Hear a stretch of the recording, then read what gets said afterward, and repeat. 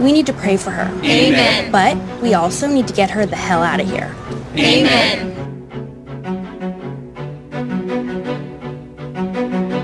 Oh, shut up, you fornicator. I did not have sex with the gay and try and blame it on Jesus.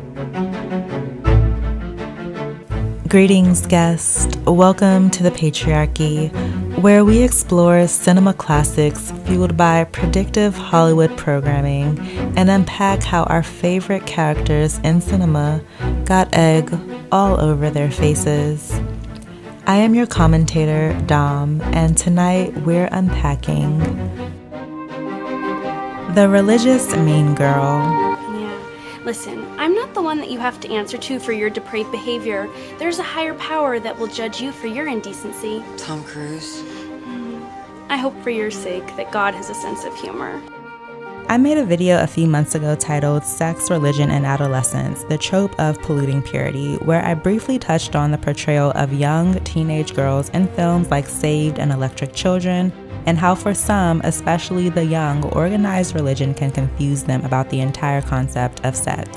So when rewatching Saved, I thought I'd make this video from another angle, and that's the angle of the nice, nasty, religious mean girl. Inspired by Mandy Moore's character Hilary Faye in Saved, and also inspired by Amanda Bynes' character Marianne Bryant in Easy A, and all of those other overzealous, self-righteous, virtue-signaling, ultra-religious fanatics who think they are so much better than and so much closer to God than literally everyone else. We all know someone like this, right? It can be an aunt or someone at school or an elder in church. Then she was over there flirting with another man. Talking about she's married. And if you don't think that you know someone like this, you can easily spot this individual with the backhanded comments that they make on how you live your life. You also may know them if they start off sentences like this. As a Christian, I'm doing you a favor. God don't give charity to those who are well and able. You'll thank me one day. Now, to be clear, this video is not about criticizing or bashing religion at all. I most definitely do believe in a higher power, but this is a criticism of those who weaponize their religion as a vehicle to place themselves above others, whilst in the process, oftentimes unknowingly showcasing to the extreme their own narcissism. I am filled with Christ's love. And while the focus of this video is about the nice, nasty, overzealous, religious, mean girl as portrayed in film, and while these characters that we're talking about today are fictional, we do know that this stereotype definitely exists in real life. This is art imitating life. Men most definitely use religion too, but it's usually in a more manipulative way that's actually more sinister and omnipotent.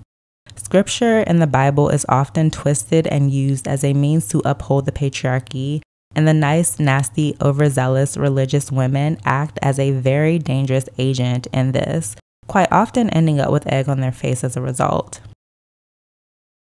Jesus tells us to love everyone. I mean, even the whores and the homosexuals, but it's just so hard. So Easy A is a teen rom-com that came out in 2010, directed by Will Gluck, and stars Emma Stone as Olive Pendergast, a high school senior who basically lies about losing her virginity to her best friend.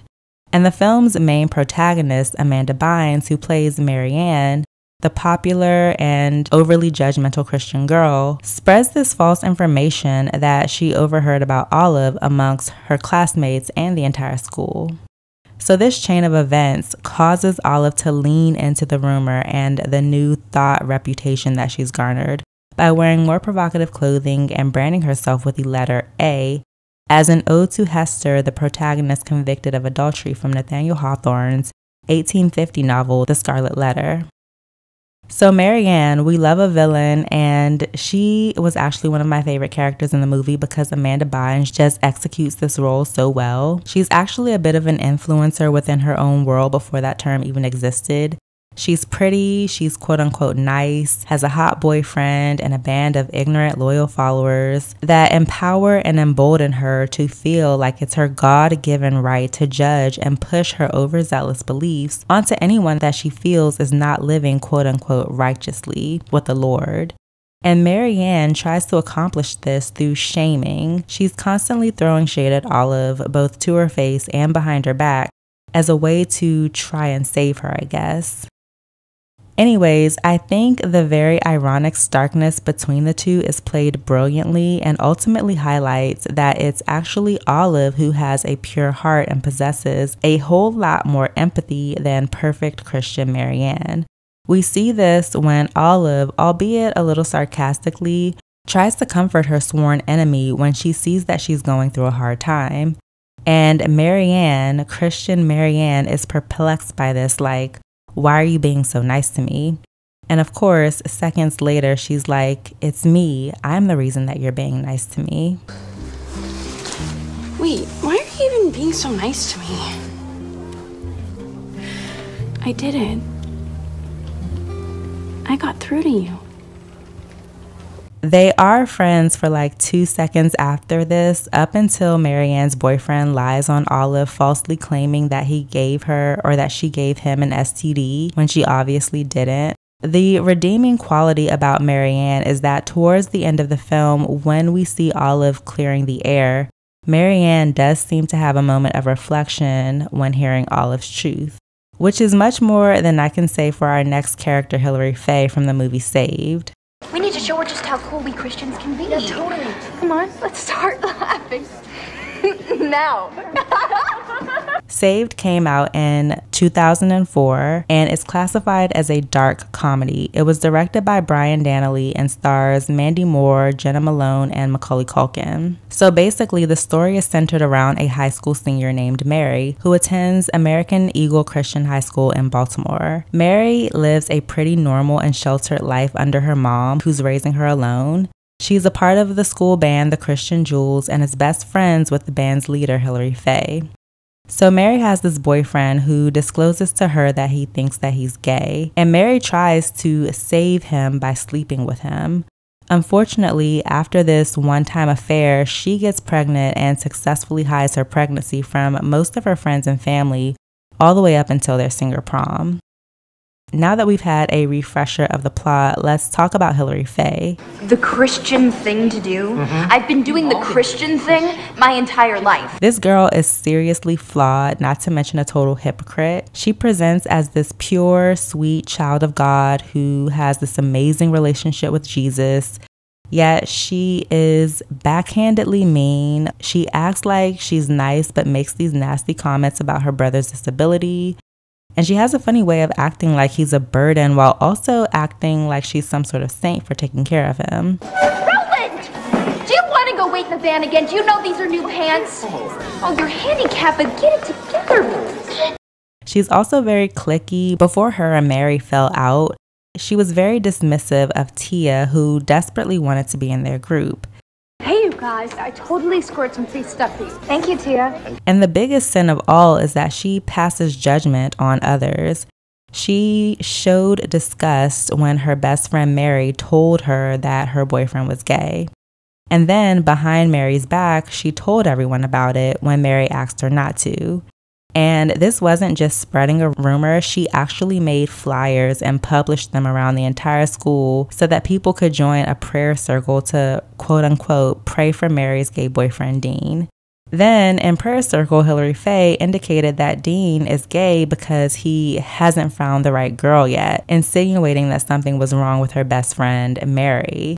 And worst of all, not only does Hilary Faye judge others, but she also turns her back on her friend. When Mary begins to question her faith after finding out that she's pregnant, Hilary Faye promptly, and I mean within seconds, turns her back on her, then aggressively tried to save her via a failed attempted kidnapping and exorcism. Hilary Faye is also a liar who vandalized the entire school and tried to frame it on her estranged friend. And this film also does something similar to Easy A, and that's that it displays the contrast of the quote-unquote villain, who is Cassandra in this case, the resident Jewish teen at a Christian high school. But Cassandra is a bit wild and somewhat has a dark sense of humor, and it's very expressive. She's painted essentially as the anti-Christian.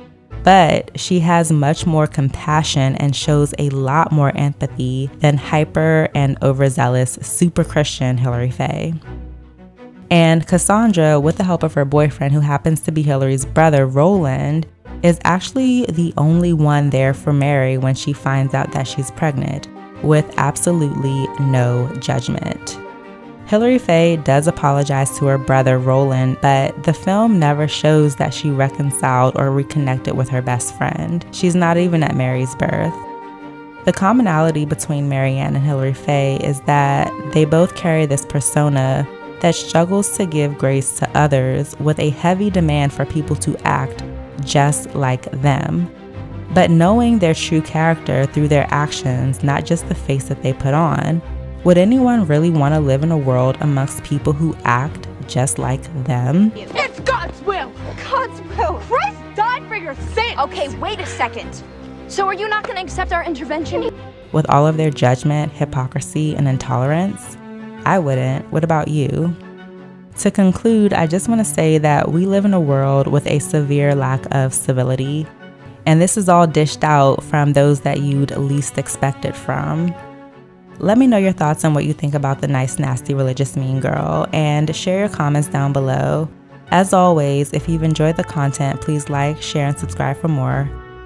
Signing off now, your friend, Dom.